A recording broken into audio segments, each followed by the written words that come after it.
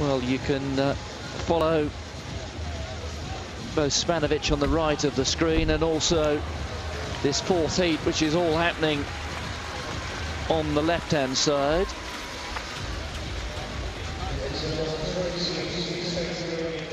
So this fourth heat field includes Natalia Lupu, who's a World Championship finalist in the last two events in 2013 in Moscow and then last year in Beijing, and that is her at the moment lying in second place. Adele Tracy of Great Britain it is who leads, coached by Craig Winrow.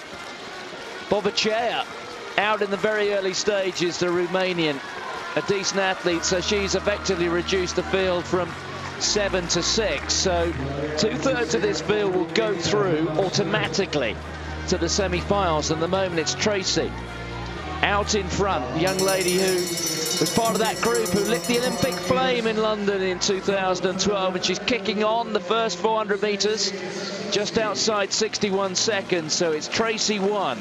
Lupu is there in second place.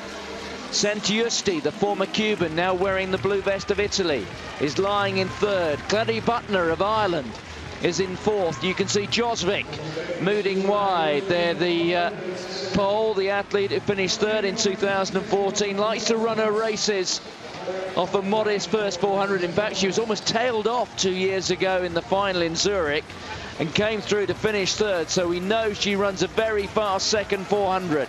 So it's Santiusti now of Italy moving onto the shoulder here of Tracy. Tracy has really got to dig in here. She needs a strong last 100 meters. Clary Butner coming wide. Look at Lupu as well, and now Joswick just finding a position to come through, and Tracy's losing ground here, and Tracy may well get run out of it. So it's Santiusti, Lupu and Joswick. They're certainly the first three, and in the end, well, I'm afraid to say that Adele Tracy came through in sec, 2:04.53, so it's not really that quick either. So that may well prove to be bad news, I'm afraid, for the Briton, who ran boldly there for 600 meters.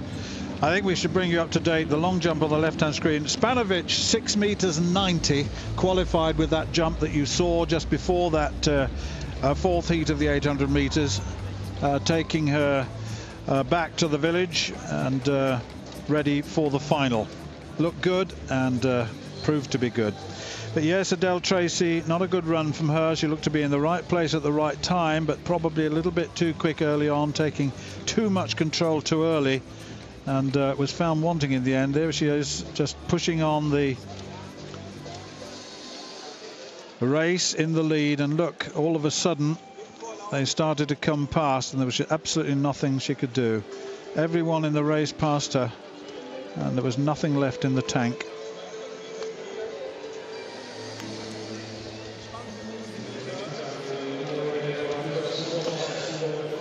So you've got the